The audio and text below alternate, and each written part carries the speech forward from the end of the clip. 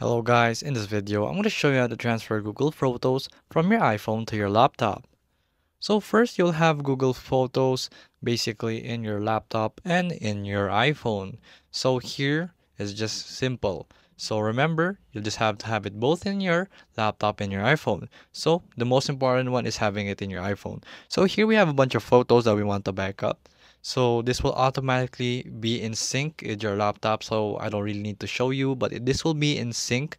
So here, all you have to do is go to the top right corner and then you turn on your backup. From here, you will have to search or actually choose from two.